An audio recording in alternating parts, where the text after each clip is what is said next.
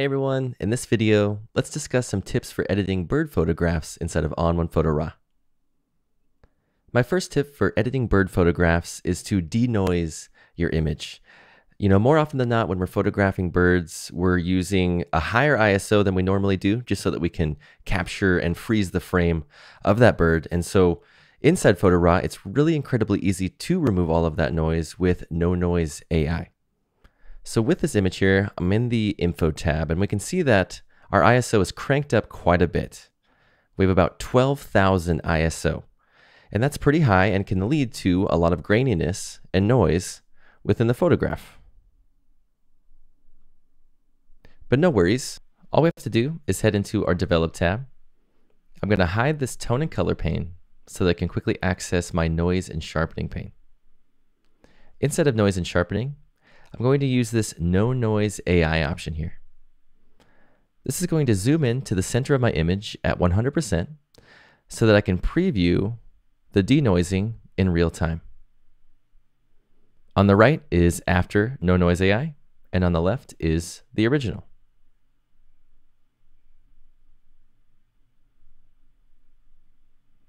It's doing a really good job of removing all of that noise in the photograph and getting rid of any of that graininess in the background behind our bird.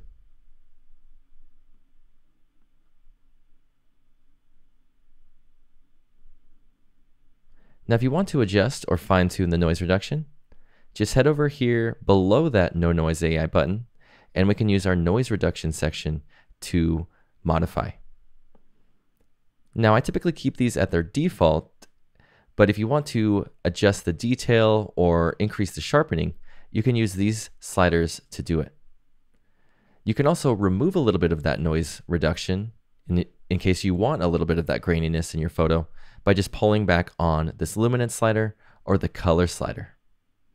Now keep in mind that if you're looking to enhance the detail or increase the sharpening, if you increase it too much, you may bring back some of that noise that you were looking to remove in the first place. So if you're enhancing detail, just be mindful that too much detail or too much sharpening can actually bring back that noise that you're trying to remove. So something to keep in mind. I think I'm just going to leave these at their default there, and I'm going to choose Apply.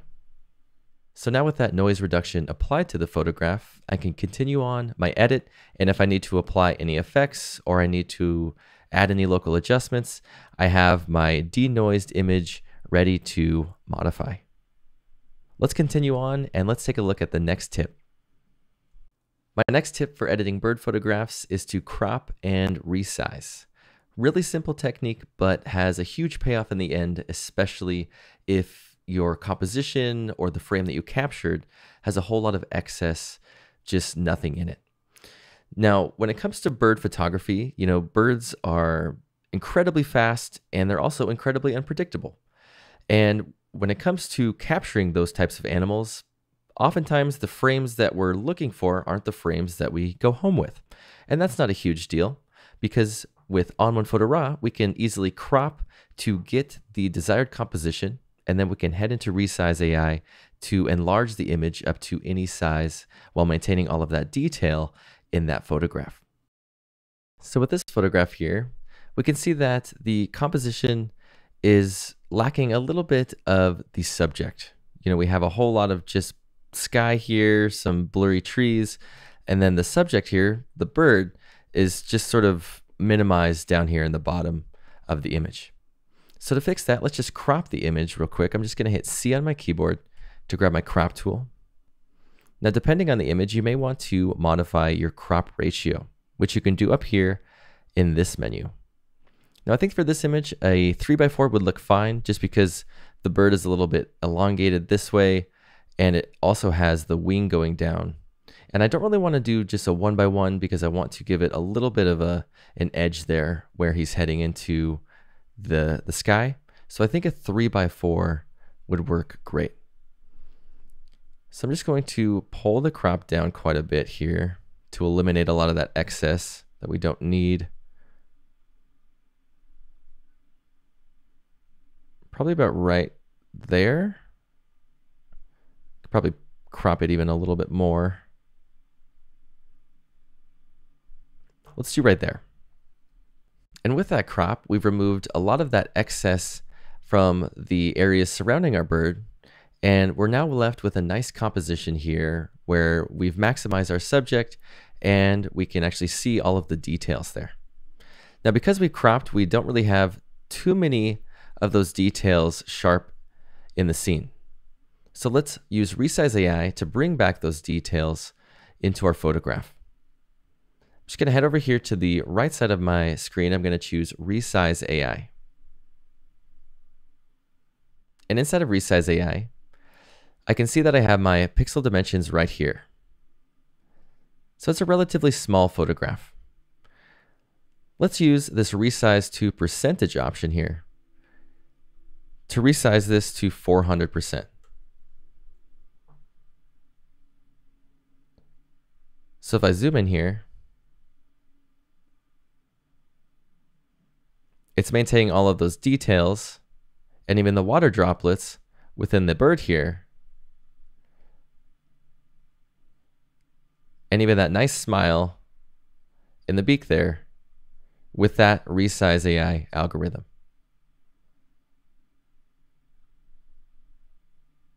I'm just going to preview the before and after here. So on the left is without Resize AI. And on the right is with that Resize AI in action. Doing a really great job of just bringing back those details that we're looking for in the bottom of that bird.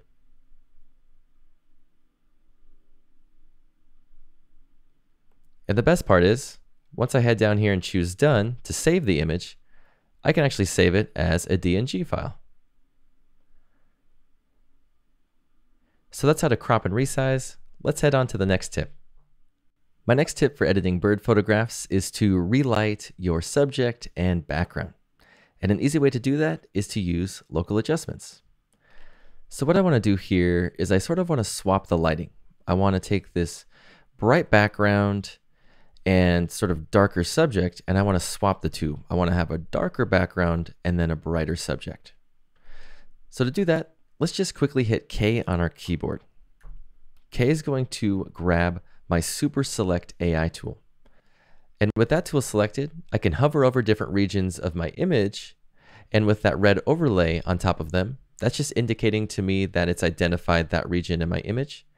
If I want to modify a region, I can select it, turn it blue, and then I can just right click and I can apply adjustments or filters to the photo. In this case, I want to apply an adjustment, and I want to apply an exposure negative adjustment.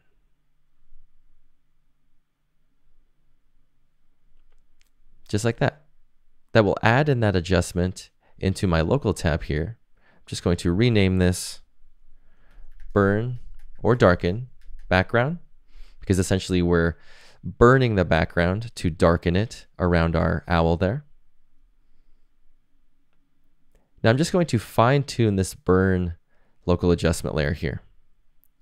Going to add in a little bit of contrast, and I'm also just going to boost the whites just a hair. The reason that I'm boosting the whites is because I don't want that region behind my bird to appear flat. I want it to be a bit darker, but I don't want it to be flat. And you can see that by adding in just a little bit of those whites, it helps to ensure that that background behind my bird pops out. So if we turn this off and on here, doing a great job of darkening up that background. Now all we have to do is give the owl a little bit more light. Now to do this, I'm actually just going to paint the adjustment in with a masking brush. So let's add an adjustment, and I'll rename this Dodge or Lighten, because when we're dodging, we're brightening or we're lightening up certain areas in our photograph. So in here, I'm just going to go into my more options, and I'm going to choose midtones plus. That will increase my midtones to around 30. Let's also add in a little bit of contrast there. And I'm going to hold down Shift and hit K on my keyboard, and that will grab my adjustment brush. Remember, I'm going to brush this in rather than using Super Select AI to mask it in for me. And the reason that I want to brush it in is just because if I just do a couple brush strokes here, I'll just decrease the brush size with the bracket keys on my keyboard. But you can see that just by brushing it in gently into the right side, I don't really need too much more than that because this left side has a little bit of light. I don't need too much more on the scene other than just a little bit of painting in. And this is sort of where personal preference comes into play and how much light you would want on your bird here. But I'm just adding in just a little bit, just enough to sort of illuminate that right side and that middle section there. And let's also maybe add in just a little bit more contrast there, just to ensure that we have some detail popping. And we could also add in a little bit of structure there as well. So if I turn this up and on, doing a great job of just illuminating that section of bird there and ensuring that we have a nice bright subject on a darker backdrop. So let's just hit the backslash key on our keyboard to view the original, and after with some modifications. And you could also go in here and fine tune with even burning this section here of the bird there and darkening that area, adding in a little bit of light here. It's sort of all up to you when it comes to bird photography. One thing I would recommend is trying to keep things natural and balanced. When it comes to wildlife photography, most of the time you want your image looking pretty natural, and you don't really want to do too much to it or make it appear too creative. You want that bird or that wildlife or whatever is in your photograph to seem natural in its natural habitat. So let's take a look at another example of relighting our scene. So with this bird here, we can see that it's much darker than our backdrop, and we may have to illuminate more in here than in that last example. So we're going to do the same technique. I'm going to hit K on my keyboard here, and I'm just going to grab all of the sections around my bird there. Then I'm going to right click. We'll go into our adjustment. We'll use that same exposure minus, which is just removing the exposure by -1 stop there. And so if we turn this off and on, it's doing a great job of darkening up that background there. But there's a couple areas around this bird that we need to clean up. So what I'm going to do is I'm going to paint in a little bit more of that adjustment into the areas surrounding my bird, just to ensure that we don't have any haloing going on. So I'll hit V on my keyboard.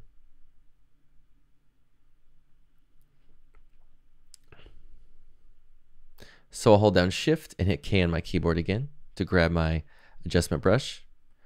And I'm going to make sure my mode is set to paint in. I have a nice soft feathering, opacity is at 100, flows at 100. And let's just paint in that adjustment into these regions, just sort of on the top and around these wings here.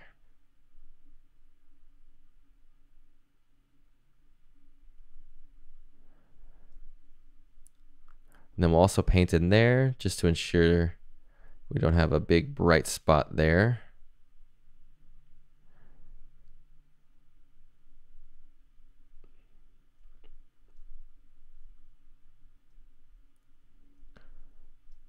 Perfect.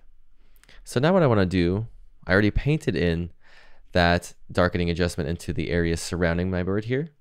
Now I just want to remove those areas from this branch here. So we were in our paint in mode. Let's just switch that from paint in to paint out. And you can also do that by holding down Shift and hitting X on your keyboard. And I'm just going to gently paint it away. It doesn't have to be too exact here, but I just want to see a little bit more of that detail in my branch here. I'll decrease the brush size with just that left bracket on my keyboard. The right bracket will increase the brush size. And I can just get a little bit more exact here.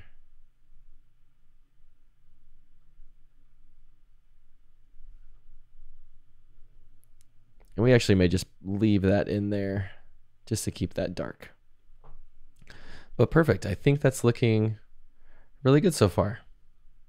I'll just zoom out just a little bit here.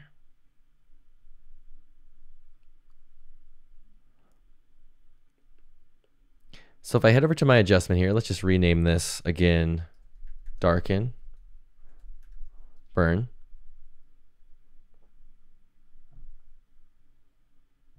And by turning that off and on, you can see it's doing a really phenomenal job of just, again, just sort of relighting that scene a bit. And I'm just seeing this area up top here that we may need to clean up. So Shift K on the keyboard. And there we go. Just fix that area right there. Zoom back to 100 here. And now that we've darkened things up, let's bring in a little bit of light into our bird. So again, we'll add an adjustment. I'll rename this brighten or dodge. And let's just go into our tone section here and let's just manually bring up some of these sliders here. I've just reset that exposure slider to 0 because I want to increase the light. I don't want to darken anything with this adjustment. And let's increase the midtones quite a bit there. The whites a little bit. And the contrast.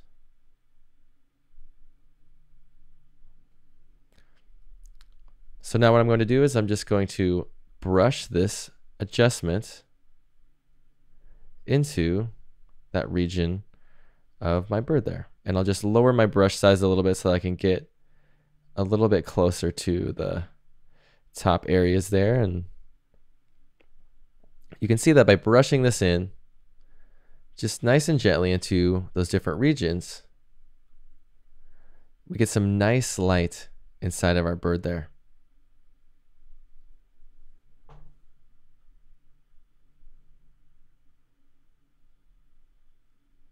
So let's just hit the backslash key on our keyboard to view the original. And it's looking great. You know, we could easily go in here and just sort of fine tune these. So if we want to fine tune this opacity on either of these, we can adjust just to ensure that, again, things look nice and natural. And let's just add in a little bit more contrast into that background adjustment. And again, we'll boost the whites a little bit there. And I think for the brighten adjustment, I think the opacity looks pretty good, quite high, around 85 or so. And so again, let's just check the before and the after. Here's the original. And here's with some relighting in the scene through local adjustments and some dodging and burning. Let's take a look at the next tip. My next tip for editing bird photographs is to selectively apply your filters, whether it be detail or glows or whatever filter you're looking to apply. I would recommend selectively applying it into specific regions of your photograph to maintain that natural looking wildlife photo. So for example, when it comes to detail, more often than not, when we're capturing photographs of birds or wildlife, you know, we want the subject to stand out within the scene. And oftentimes we'll head into the develop tab here and we'll pull up on this structure slider. Now, pulling up on the structure slider is indeed going to enhance that detail. You know, we can see that we have a lot more texture and micro contrast within our photograph, and this bird is, you know, really detailed in the scene. But with the background here, what was, you know, a nice, soft, out of focus background is now sort of crunched up with detail. And it just doesn't look very appealing, and it can be a little bit distracting, especially when we're trying to focus on the bird. So what I would recommend doing is selectively applying these types of filters into those regions that you want to be modified. So for detail, let's go into the effects tab here. I'll add a filter And with my filters dialog here, I can actually go over to this apply with mask to option, and I'll just choose animal. That's going to identify the animal there. You can see it's highlighted in blue, indicating that it's selected for this particular filter that I'm going to apply. And then let's just choose dynamic contrast to quickly mask in dynamic contrast into that specific area. Now, just for demo purposes, I'm going to go into dynamic contrast and I'm going to choose this surreal preset here. It's a really intense preset. As you can see, if I turn this off and on here, it's really quite strong on the bird there. But I want you guys to be able to see sort of the difference as I'm modifying. You know, you can always fine tune this to your personal taste. So we've already modified that bird there. What I typically do in these situations, now that I've added in detail and texture into a specific region, more often than not the bird in my photo, I'm going to use the mask that I just created. I'll copy this mask. Let's add a filter, and I'll just add sort of a contrasting filter to dynamic contrast, if that makes sense. I'm going to add the glow filter, which is sort of a soft, glowy blur filter, but I really like it for backgrounds, especially ones that are out of focus. So let's go in here, I'll choose darker, and I'm going to go into the masking options, and I'll paste that mask to paste that mask that we just created with our dynamic contrast, but I need to invert it so that it's applied everywhere but that bird there. So now if we view this, the bird area is protected. It still has that dynamic contrast applied to it. And we've brought in a nice soft glow into the area behind him.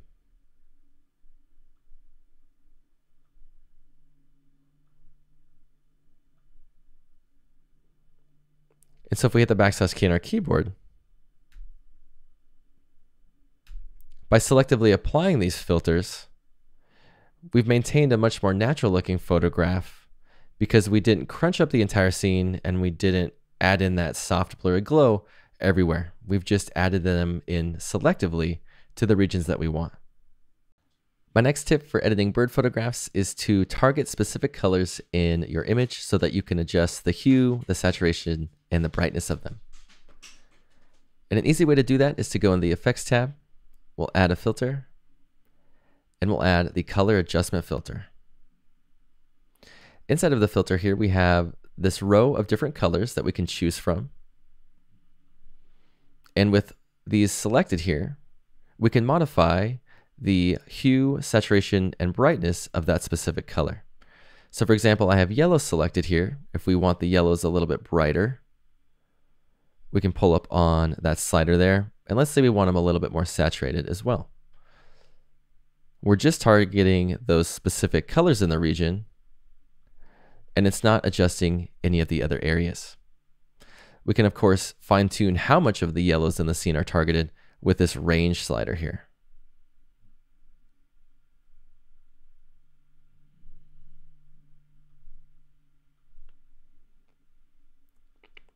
Now, rather than selecting specific colors here, we can also use this color dropper option here to target specific colors that way.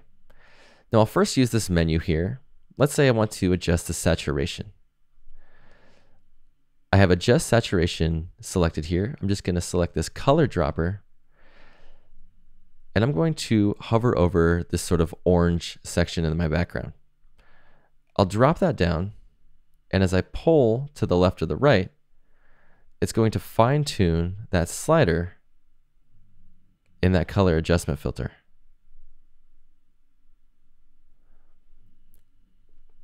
So this is an easy way to target a specific color within your scene without actually choosing from this menu there. So let's do the same thing with our yellows here. I'll just drop this down, drag it a little bit there to the right to boost those yellows in the scene. And I may do the same thing with these reds.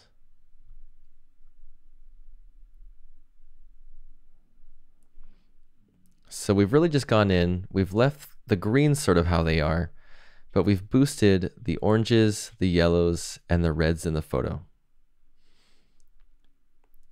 Let's go in here, we'll adjust the hue this time, and then now let's target those sort of greens in the image there. And we can sort of fine tune the hue there. Maybe even give them a little bit more of a yellow tinge. Now let's go over to the right a little bit more with that. I'll actually just pull that hue over to the right there. Give it a little bit more of a blue vibe there. But I like it. You can see that we've gone and we've targeted those specific colors in our scene so that we're not again adjusting the entirety of the photograph. We're just adjusting those specific areas in the scene.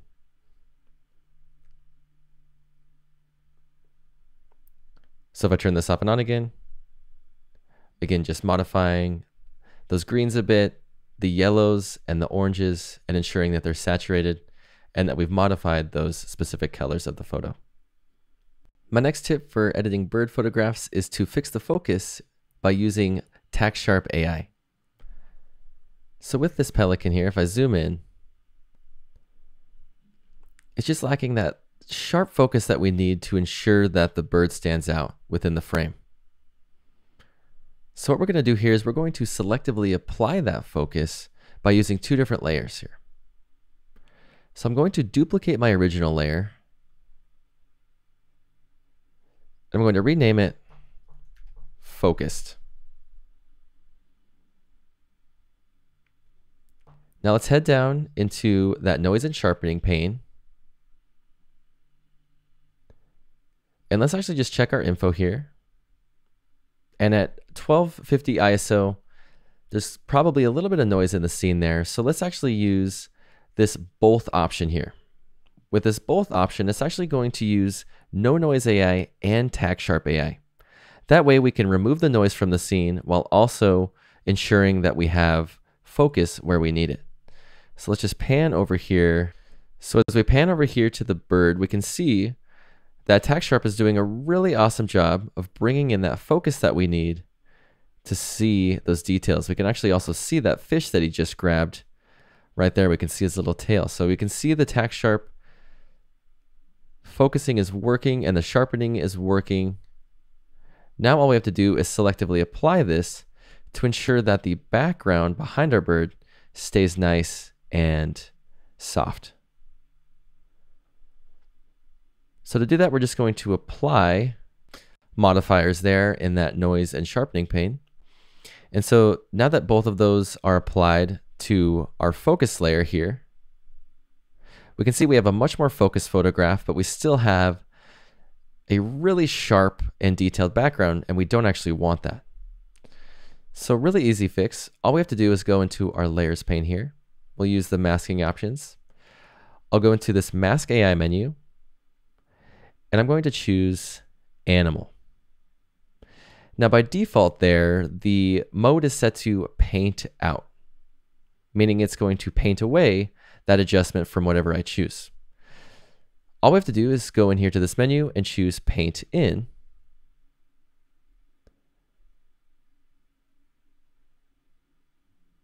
And it will ensure that because I've selected Animal there, it's painted it in rather than painting it away from that particular section.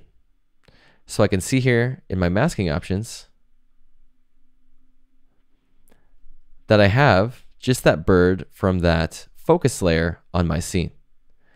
And if I turn him off and on,